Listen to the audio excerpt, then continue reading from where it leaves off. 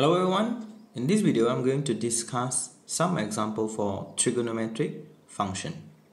So example 1, prove that 1 plus cos 2x over sin 2x is equals to cotangent x.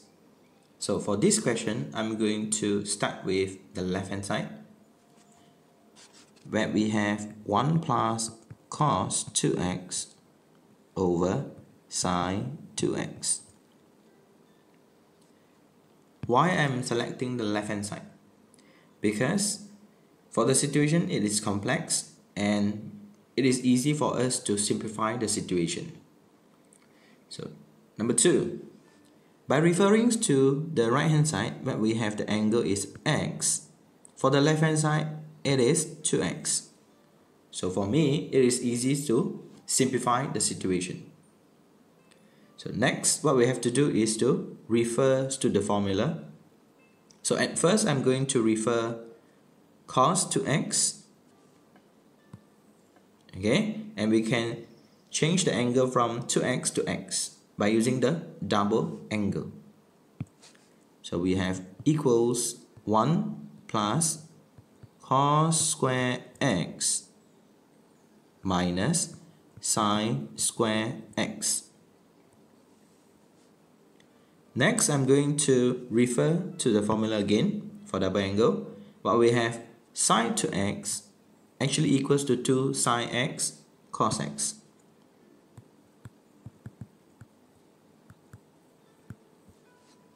So now by rearrange the situation,